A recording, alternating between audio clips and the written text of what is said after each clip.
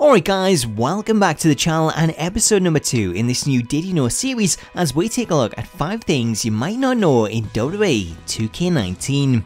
As always, if there's anything you'd like to suggest to be covered in this series, then please do leave a comment below and you could get a shout out in the next episode. Did you know it's possible to enable alternate playable manager models for Lana and Dana Brooke?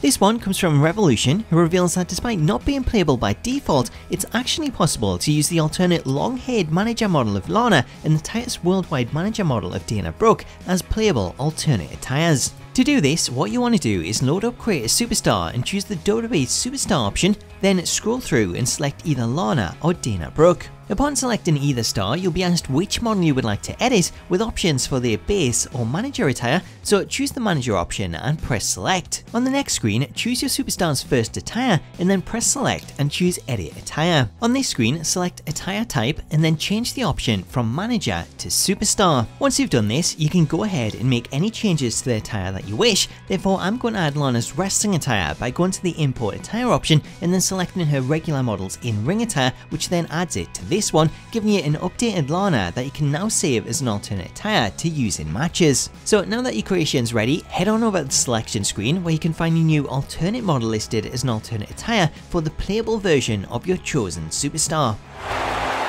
Look who's here! The following contest is scheduled for one fall, and from Moscow, the ravishing Russian, Lana!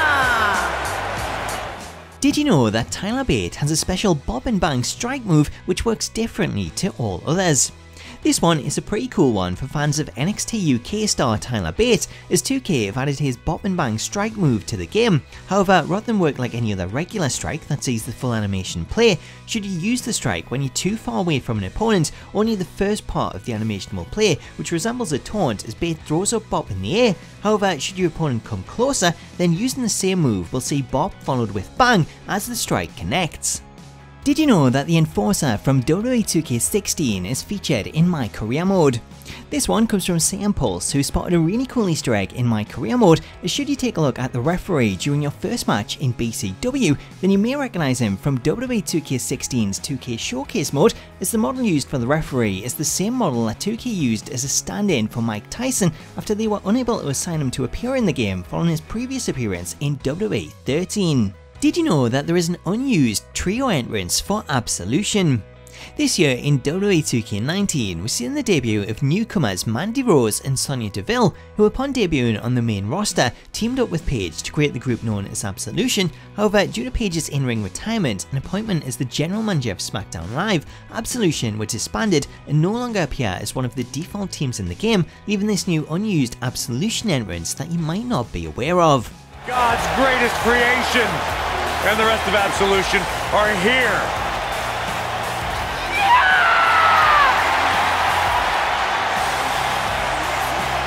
I have never seen you become so mesmerized by one person, Corey. I have never seen a person like Mandy Rose. Well, what about Sonya Deville? Yeah, she's cool too. MMA background, of course, Paige. Youngest woman in history to win a championship. And in case you're unaware, this is her house. How'd you get in here, Saxton? I walked in the front door. Did you know it's possible to make all managers playable, including Zelina, Vega and Drake Maverick?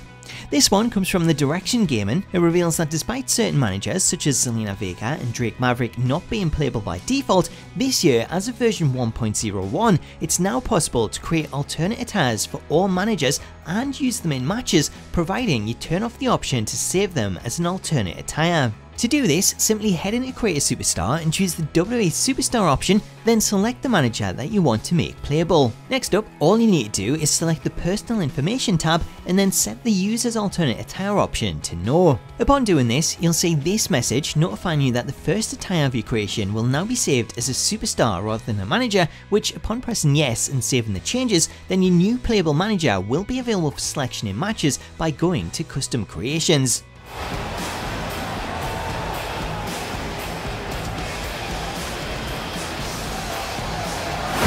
This could end it in a hurry. So much force behind that power bomb. So there you go, that was 5 more things you might not know in WWE 2K19. I hope you enjoyed it, and if you did, I would love it if you could drop it a like to show your support, as well as leaving a comment below to let me know what you made of today's features, and if there's any other secrets, hints, or Easter eggs that you think I should cover. As always, make sure to subscribe to the channel for more Did You Know episodes, and smack that bell notification icon so that you can be notified the second a new video drops. Until next time though, all that's left for me to say is I hope you've enjoyed this video, have yourself an awesome day, and I'll catch you later.